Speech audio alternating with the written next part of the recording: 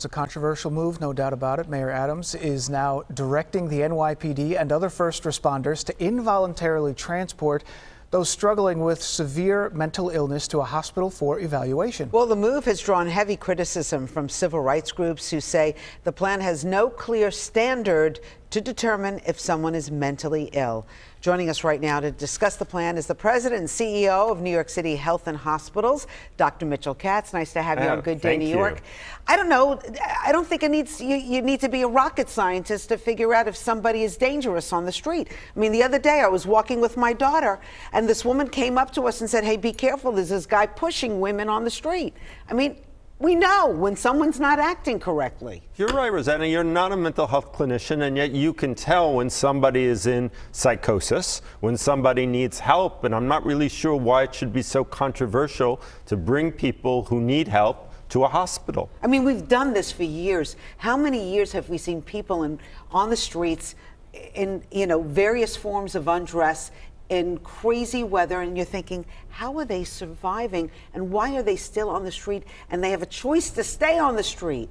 Like, at what point, how are you training people to know that this is a problem? Sure. Well, I think what the mayor has said is we're not going to walk by that person anymore. We're not going to pretend we don't see them.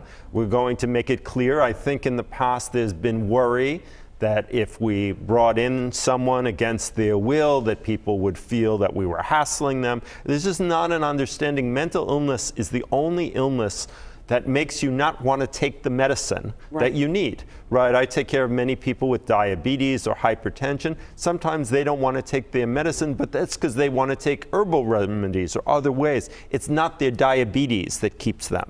In the case of mental illness, it's the illness that keeps you from taking the medicine that would make you better. So society has a role to help people. And Dr. Katz, a lot of people sort of questioning this part of it, but how is this going to affect the homeless population, would you say? Well, remember, the homeless population consists of many different populations. There are people who are homeless because of economic issues. What we're really talking about here are people who are suffering from severe mental illness, the people Rosanna recognizes on the street, the people who are talking to themselves. I'm sure other people recognize, not just me. Yeah. Right. Shadow boxing.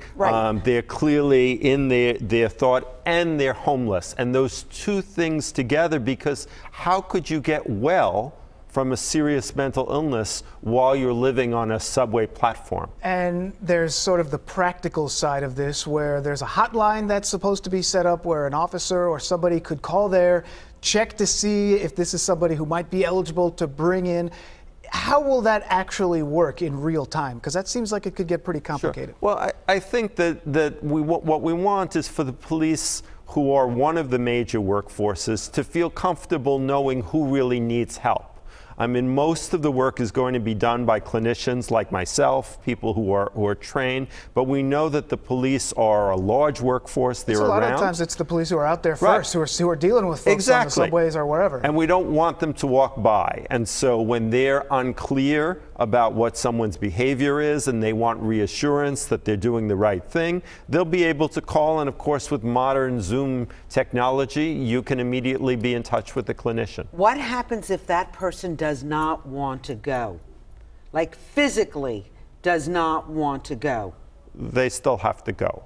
I mean, I myself have done involuntary transfers. You need help if the person doesn't want to go from police. We try not to do that. I mean, we first want to always offer voluntary services, and we do that always.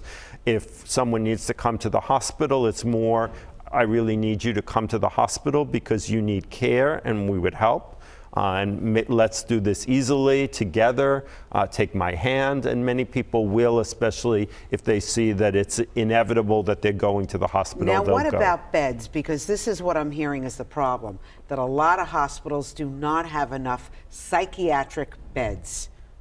Do we? There are challenges, but frankly, if we're not bringing the people to the hospitals, you can't complain that the reason we're not bringing them to the hospitals, there are no beds, right? Because we're not bringing them to the hospital. But do you have beds? We will expand to fit whatever group of people are brought. That's our job as hospitals. We run New York City Health and Hospitals. When it's 10 hospitals, we do not turn people away. Everybody is triaged. Everybody is given an appropriate plan. And how long would they stay once they're brought in? It would depend. So a big part of this is that you can't really evaluate somebody on a subway platform. What you can say on a subway platform is this person is suffering from a severe mental illness and they're not able to meet their needs. They have a big gaping wound.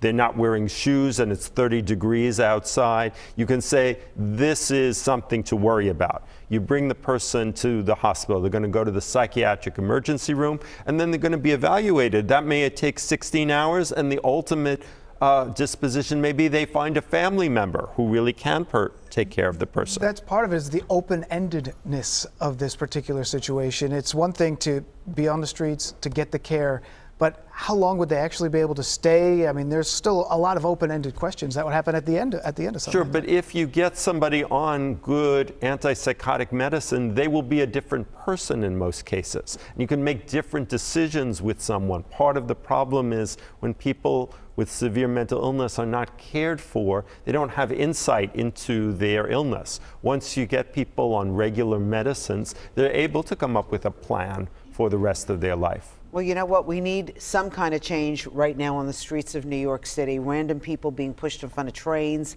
You know, name it, because you've heard about some of this stuff. So maybe a new approach is, you know, we're ready for a new approach. And we wish you well, because it seems like you're going to have your hands full. Yeah, when you succeed, we all succeed. Absolutely right. Thank you. Thank you.